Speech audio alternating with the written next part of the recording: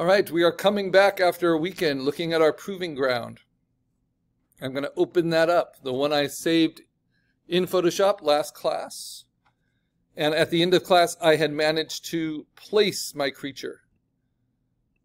I placed them and I kind of sunk them through the layers.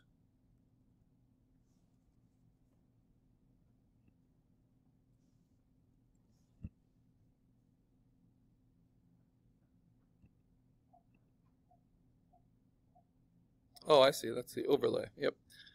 And then I showed you how to do a non-destructive overlay layer, but I'm going to review that again. Okay. So the first thing you need, of course, for your proving ground, and something I've worked with some of you since last class on, is getting a finished assignment 2. This PNG, which is cleanly cut out and dodged and burned and just kind of flatly makes sense to you in its colors and its textures and its edges, in its lighting.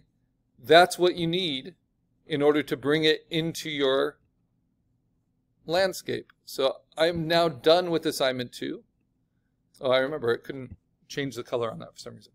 But since I'm done with that, now I opened up assignment 1. I brought my creature into it as a smart object. This is my smart object. And then, of course, I can use Command T on that smart object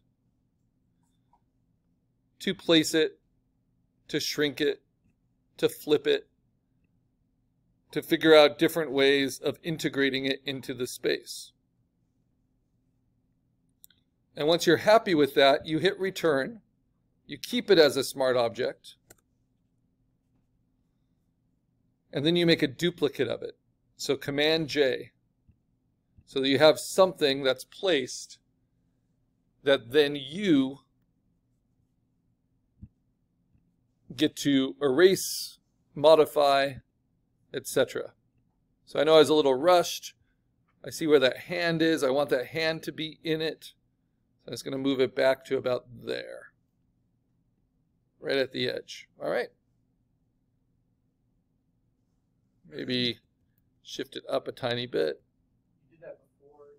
It's a smart object. It's still a smart object. It's still a smart object. I'm just figuring out the placement. Now the great thing about using the smart object that you brought in of your PNG and using Command T is that it will always render the pixels in the best possible way. So if I really shrunk it, if I really enlarged it, it's going to that external file and matching that pixel resolution. That's the beauty of smart objects. The problem with them is I can't dodge and burn it if it's a smart object. I can't change the pixels in it. I can only arrange them differently. I can stretch them. I can rotate them. But after that, you're going to make a duplicate and then turn off your smart object. And then we're going to rasterize the layer so it's no longer a smart object. Okay, the next step. I've got it kind of sunk into my landscape, but I might need to cut my landscape or rearrange its elements and do some internal compositing possibly so that my creature makes sense in it. Right now, my creature is coming between these two waffles, which I thought would be interesting, but without my creature, these waffles were made to kind of be seamed together. You know, foreground, middle ground. So it doesn't make sense for this waffle to have this cream in front of it. So what I do is I'm going to use my auto select layer. I'm going to look for this layer that's overlapping my creature. And I'm actually going to lasso what I think is the edge that I want my creature to fall behind. So it's going to be this little raspberry. Again, it can be a rough cut. I have an 8-pixel feather, which I just noticed, which is a little too much.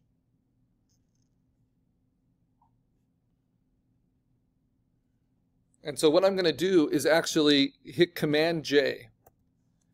And what I just duplicated was the thing that's overlapping, so that then I can select, this is being really, really cautious, and I don't think I'll need this, but then I can select around this image with that feather.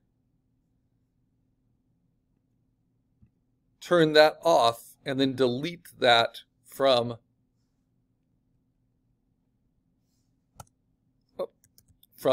the other layer. So to do that, I then say select the inverse and delete. And I can use my arrow keys and kind of nest it in.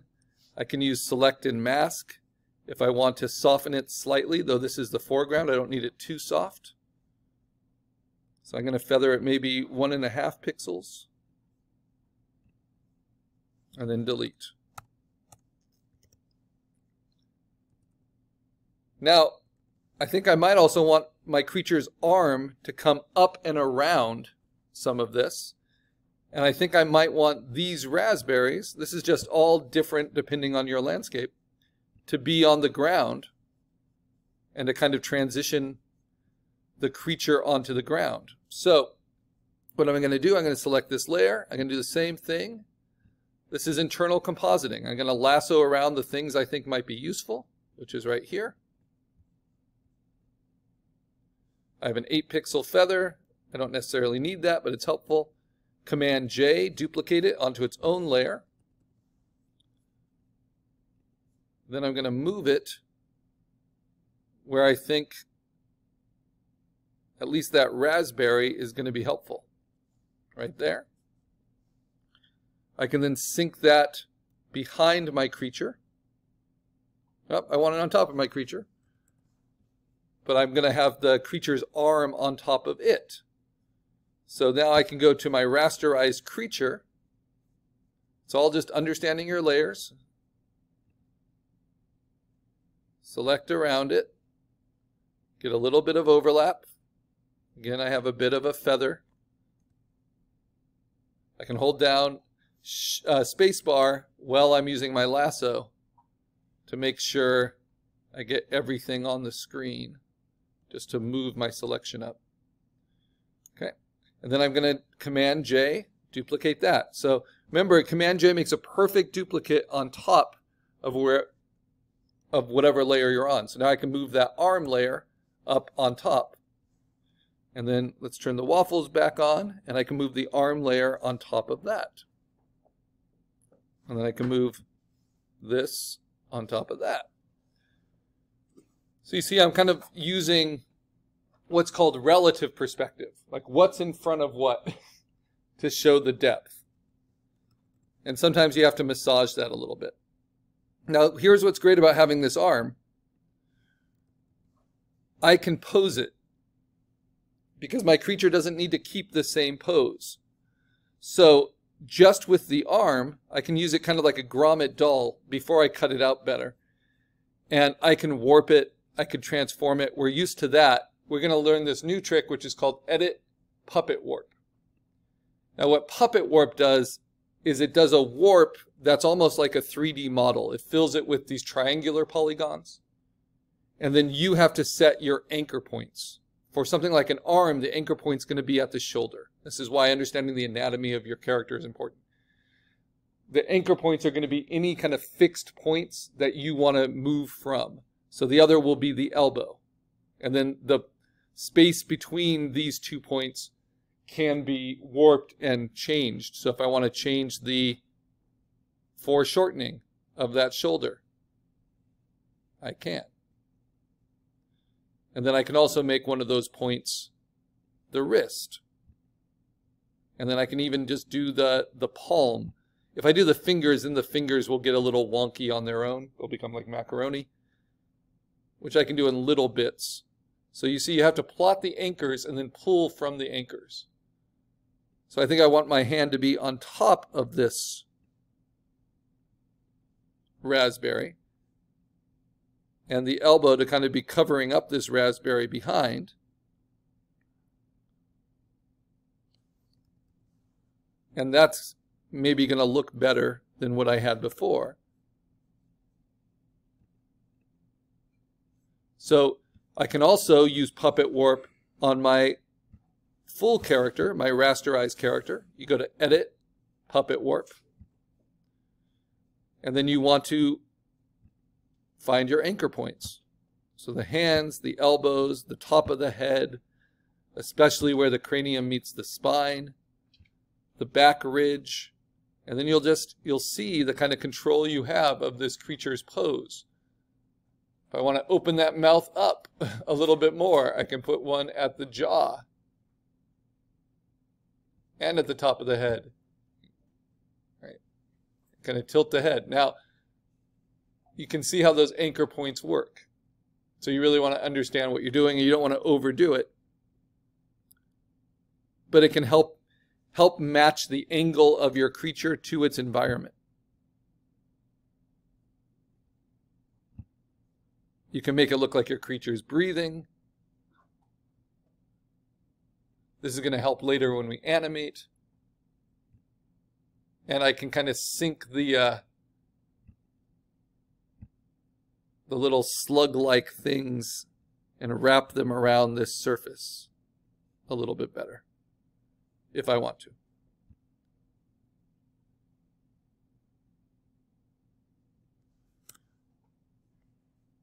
So I made quite a few differences there, and I can see that in my history. If I just go before Puppet Warp, it looked like that. And after Puppet Warp, it looks like this, which is a little goofier. I like that the mouth's a little bigger. And I like that it showcases the teeth and the tusks a little bit more. But you can always do that on a duplicate as well, if you want to try it out in different ways. So that's Puppet Warp. And now since I've moved that hand, I'm thinking, okay, now I want this internally composited new aspect to be a little bit bigger.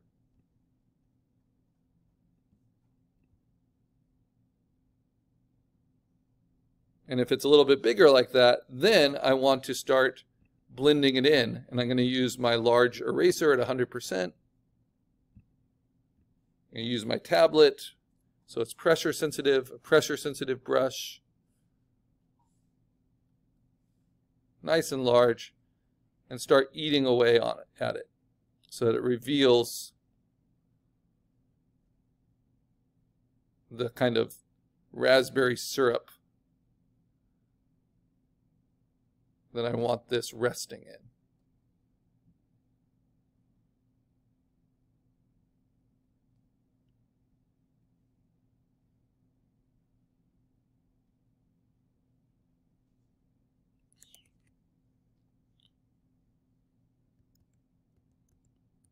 Let's see.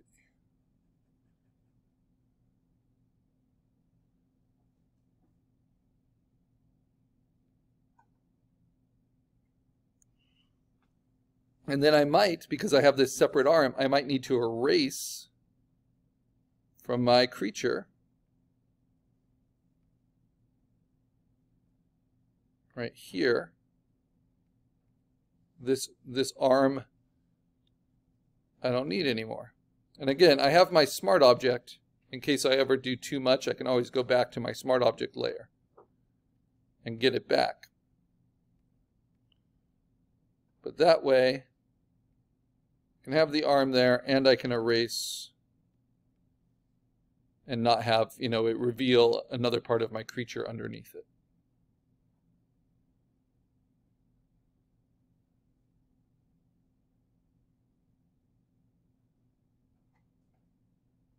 And when it is, I can just go back to my creature and erase that away a little bit too.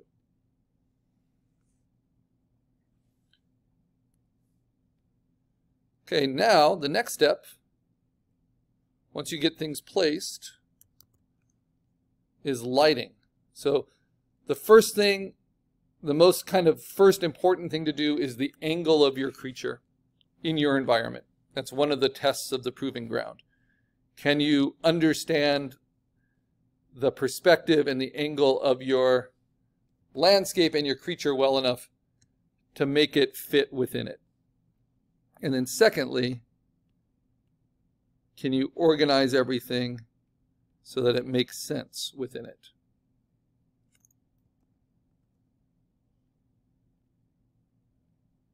And I'm going to have to pick, let's see.